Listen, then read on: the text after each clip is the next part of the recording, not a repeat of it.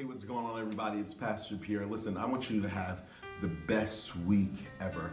That your best is not in the future, but your best is right now. That you have the ability, and I have the ability, to reach into the future and pull it into the now and make it a now thing. That the glory of God, which is the reality of heaven, it's not futuristic, but it is now. So I think that one of the things that we have to do is we begin a new week.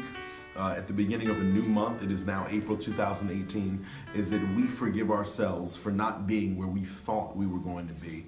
That everything that has happened has all been a part of God's plan. And oftentimes, God will send us to the wilderness. The Bible says that I've led her out into the wilderness, or I've sent her into the wilderness so that I could speak to her there. That God had to get you and God had to get me into a wilderness season, into a wilderness time in our lives, just so He could talk to us and show us the trajectory of our lives, show us our divine authenticity, that we may walk into it, that God will send us to the valley. That's what God did with a man by the name of Elisha, that his first assignment was in the valley. And why is that? Because God needed him to now go through that valley experience so that he could now get to the mountaintop and look back and say, look what the Lord has brought me from, and now, and brought me through. And now that I've gotten to this place in my assignment, in my destiny, in my divine authenticity, there is nothing that is too hard for the Lord. So as it was with Elijah,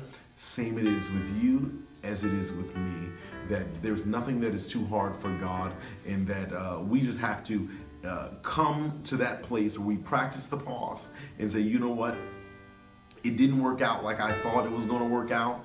The plan wasn't what I thought it was going to be, but the reality is that my plan B was really God's plan A. So be encouraged, have a wonderful week, and understand that when you're in the problem, you're in the solution, it's all been a part of the course that God has predestined for your life. And yeah, man, there is a miracle and there is supernatural ramifications behind your yes to God. So you say yes in this season. You say yes, and wherever you may be, even in the midst of your plan and your thoughts and your desires not coming to pass when you thought they were, there are supernatural ramifications behind your yes to God. So I love you. I'm praying for you. Have a wonderful week.